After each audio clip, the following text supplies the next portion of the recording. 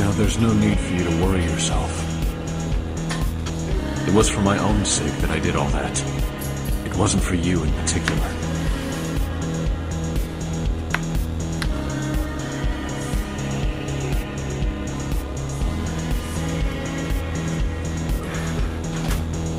Besides, I owed that bastard some payback.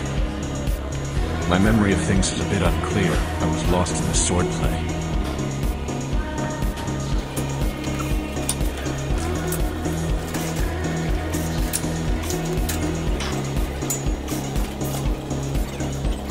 It's just my nature.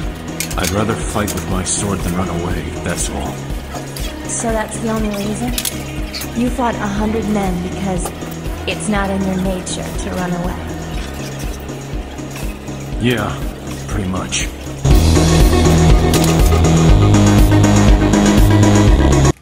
I just finished up squats. Forgot the intro. So I guess this will be like the intro and little post squat session. I'm gonna get into walking lunges now. We're really gonna focus on stretching out the adductors, opening up the hips, and pushing through the glute. Today I'm doing quads, glutes, and calves. Hamstrings are tomorrow with back. And yeah, 2 leg days in a row. Don't mind if I do. Oh, I'm also about to munch a cinnamon Rice Krispie treat. These things are so good.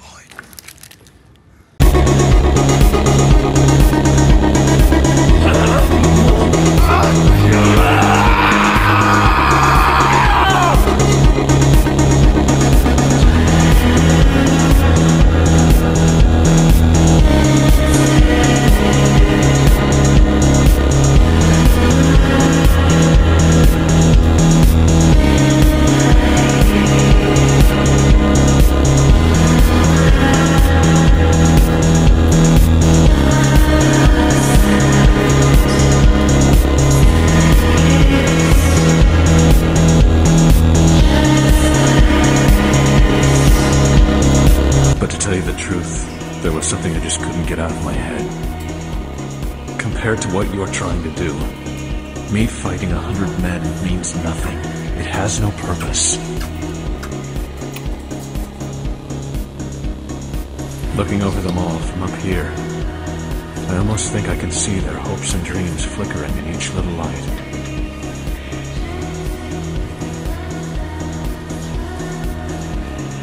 Like a bonfire of dreams.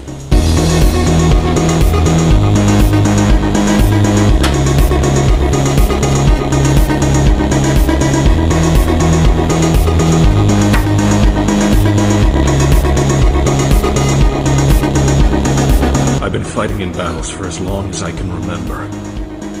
The mercenary leader who raised me taught me nothing except how to wield a sword. I've never had anything except my sword. I don't want to die. For me, that is the only reason I keep fighting. There is nothing to save myself for or give myself to. I fight because I know nothing else.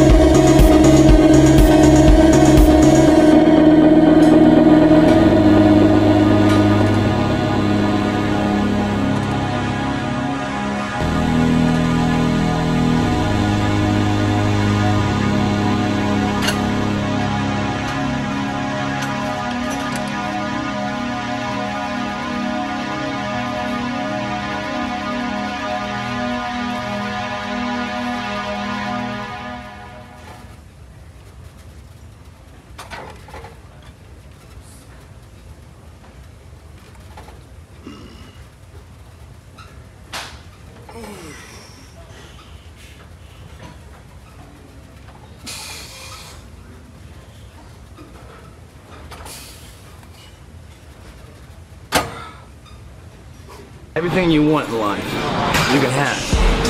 You can have all your wants in life. But not 1 second before, you stop making excuses for not having what you want.